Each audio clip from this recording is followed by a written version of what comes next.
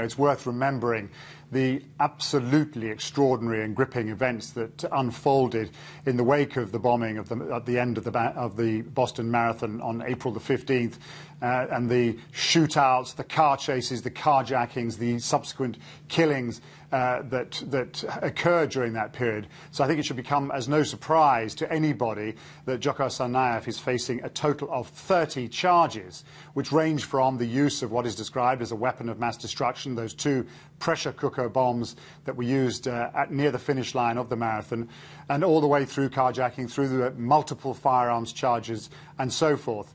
It is a very long set of charges against him. Any combination of them could put him in prison for the rest of his life. That is if the prosecution don't choose to pursue the death penalty, something we don't yet know, but it is a distinct possibility. We're learning a little bit more in the course of this press conference and looking at the indictment about some of the particular details.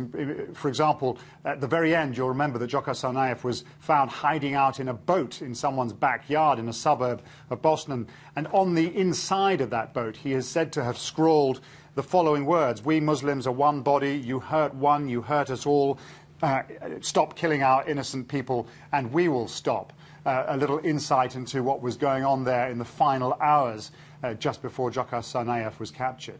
And a very strong sense there, Paul, with the sheer number of people involved in that news conference, of how all of the agencies that have been working on this case are pooling their resources and coming together to try to bring about a successful prosecution. One of the district attorneys talking about, of course, Tamerlan Tsarnaev, who died, having already gone to meet whatever justice he would face, but saying for his brother, Dzhokhar Tsarnaev, accountability will begin right here in Massachusetts. Yeah, I mean, this was an enormous multi-agency operation from the beginning. Those of us who were there recall the convoys of vehicles of all sorts of law enforcement agencies that were flying around the city in an attempt to bring the situation under control. And a great deal of police work has gone on subsequently.